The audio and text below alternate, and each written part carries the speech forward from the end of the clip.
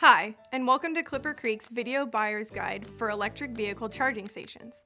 So you've done all your research on which electric car you're going to buy, and here's the next big step: figuring out what kind of charging station you're going to get. The first consideration when buying a charging station is making sure it's safety certified. Once you have that dialed in, the big question is whether to purchase a hardwired station or a plug-in unit. So what's the difference? Let's start with the hardwired charging stations. Here are the basics. All of Clipper Creek's hardwired units can be installed both indoor or outdoors. The hardwired station has 3 feet of flexible conduit coming from the top or bottom of the station, depending on the model, and it has service wires that come out of the conduit about 6 inches for easy installation into a junction box.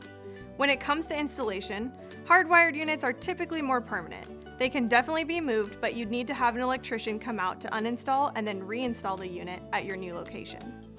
With the plug-in unit, there is no flexible conduit, but instead there is a high-quality 240-volt plug that is 12 inches long and again comes from the top or bottom of the station depending on the model. And just a heads up, 12 inches is the longest length allowed per National Electric Code. There is no standard when it comes to 240-volt plugs, which is why we offer a wide variety of plugs with our charging stations to fit your needs. In fact, some homes already have a 240-volt outlet installed, and you can order the plug that matches what you already have. If you don't already have a 240-volt outlet, you can have an electrician install whichever one matches the plug you purchase. Once the outlet is installed, simply mount the station to the wall, plug in, and start charging. So you've got a couple of great options when it comes to your charging station.